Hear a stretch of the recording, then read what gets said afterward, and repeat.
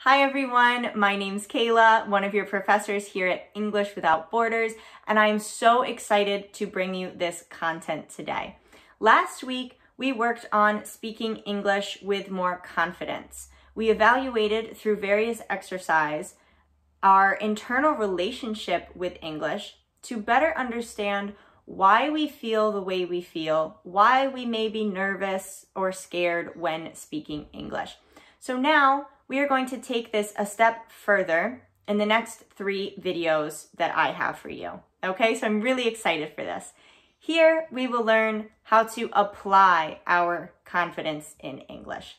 So now that we are better speaking with ourselves in English and understanding how to analyze the way we communicate in English, now we can start to take baby steps forward in applying this sense of confidence to real-life conversations. Now, this does take practice, and we will do it little by little together, okay? I'm here to encourage you and help you thrive in your English language learning experience. So, let's get started.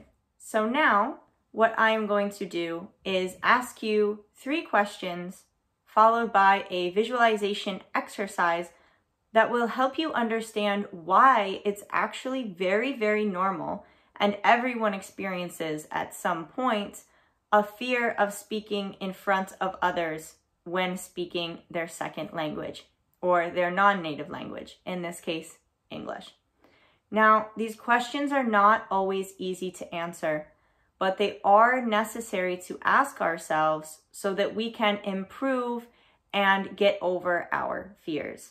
Okay, so with that, I ask you, have you ever felt intimidated in front of other people? Thank you. Have you ever felt ridiculous or embarrassed in front of other people? Thank you. And have you ever felt scared or afraid to try something new? Thank you. Me too. If you are a normal human being, which you all are, you have experienced all of these feelings and all of these emotions at some point in your life. So I now would like to invite you to participate in a short visualization exercise with me. This will help you to understand why you have a deep-seated fear or nervousness or sense of intimidation when speaking to other people out loud in a new environment or in your new language. So, the visualization exercise. I invite you to think about a childhood memory. I want you to imagine or relive a childhood memory where you have felt embarrassed, intimidated, or ridiculous in front of other people. Now, this could be a variety of situations. It could be that when you were 8 years old, you were called on in class by the professor. He asked you to write the answer to a question on the board, and you got the answer wrong. Or maybe you just didn't know. Or maybe no one agreed with you. Maybe the class laughed at you. Maybe the professor made you feel bad, made you feel unintelligent. Relive that experience. Maybe it was with a sports team. Maybe you loved playing football or rugby, and one of your teammates or your coach yelled at you for something you did wrong, or gave you some criticism that was just a little too difficult to hear. How did that make you feel? I want you to relive that moment, relive those experiences. What did the air smell like? What feeling did you have in your chest? What did you say in response? Now, the feelings that you had or experienced during this difficult childhood memory, are they similar to the feelings that you experience when you have to do something new? When you have to speak in public? when you have to use your non-native language to introduce yourself and talk about yourself? Now, the feeling might not be exactly the same as those strong feelings when you were a child, but is it similar? Does it remind you of what it was like? Now, the first step in controlling these negative emotions is understanding why we have them on a deep-seated, deep-rooted level. So this is something that actually happens to 100% of adults. So please know that you are not alone in this, okay?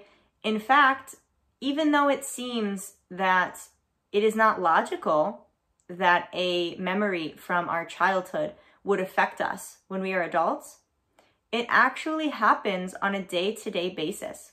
And there is a very clear reasoning behind it. Now, I'm going to give you a list of 3 reasons as to why you are reliving or experiencing those feelings of embarrassment, ridiculousness, or perhaps shame and nervousness when you want to speak in front of other people. So number 1, our brain and our subconscious wants to protect us from negative feelings. So when we feel embarrassed, when we feel ridiculous in front of other people, when we feel intimidated, our brain wants to keep us from having that experience later on. So if we jump into a new situation and we feel that the situation is similar to that situation years ago when we experienced an embarrassing feeling or we were intimidated, our brain wants to protect us and it tells us to leave that situation. And this is something we are programmed to do. Our brain just wants to help us. So our natural instinct is to leave, is to avoid that situation that could recreate that same feeling. Number 2, we are programmed to not like rejection. Okay? We do not like rejection as human beings. We are social animals. And our social behavior means that we survive together when we are in groups, when we are with friends, when we are with family. If we are alone, we lose that sense of survival. We don't like to be alone as human beings. So we do not want to be rejected by our social groups because that means that we can't survive. Okay, without our support systems, without our loved ones, our family and our friends, we have nothing. So what does that mean? It means we are terrified of rejection. We don't want the people that are closest to us to reject us, or we don't want our new social group to say we aren't good enough. So we get scared. So that's reason number 2. Now, reason number 3, we are afraid of being wrong. Now, ever since the beginning of our education, and most education systems have this flaw, is that we experience in our education that we are constantly punished or shamed when we get the answer wrong. However, when we get the answer right, we are rewarded. People tell us how smart we are, how good we are, how bright we are, how clever we are. And when we get it wrong, we are made to feel unintelligent. Maybe people laugh at you, maybe they call you stupid, and we don't want that. So we create inside of us this fear of making a mistake, when making mistakes is the only way to get better and to grow. But we don't want to be reprimanded. We don't want to be punished. So we take this feeling and we apply it not only to our education, but to our social interactions as we grow older, to our relationships, to a new job, to a new interview. We are terrified of saying the wrong answer. So instead of saying the wrong answer, we prefer to be quiet and not say anything at all.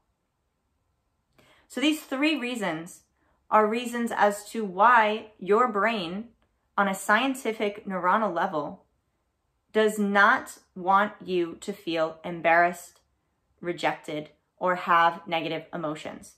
So now you understand why. Now that we understand the why, we have to take the next step forward.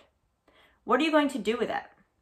Now I would like to say, if you have made it this far in this video, Congratulations, because that means you are one of the very few people in this world that wants to take your English fluency seriously and get to the next level.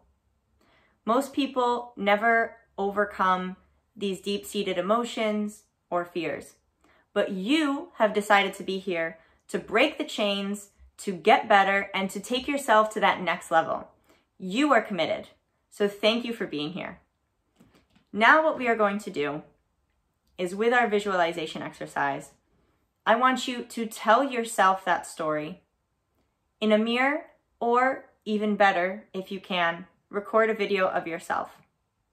I want you to tell yourself this story 100% in English, describing in detail all of the emotions, the feelings, the experiences of what it was like to live that embarrassing childhood memory, being in your shoes. Describe to yourself what it was like. If you are brave enough to tell this story to a family member or a friend of yours that speaks English, even better. That will help you get one step closer to overcoming those negative emotions that you have within you. So what we do when we tell ourselves this story, and in English, is we are making those new connections in our brain with our non-native language. So we are going to acknowledge those feelings that have stayed with us from our childhood memory. We're going to acknowledge them, we're going to accept them, and then we're going to release them by telling this story. So this is a really, really big step for you. Now, it may not be easy, but I want you to take your time, really do it well, and watch yourself back afterwards. Listen to yourself speak, and you will see how you are learning to express those emotions and release them through using the English language, which is a really big step. So once again, I'm going to keep saying it. Congratulations for being here, because you're doing a great job. So I cannot wait to see you in the next video. Go ahead and do this exercise and let me know in the comments below how it impacted you. And I'll see you next time. Happy learning.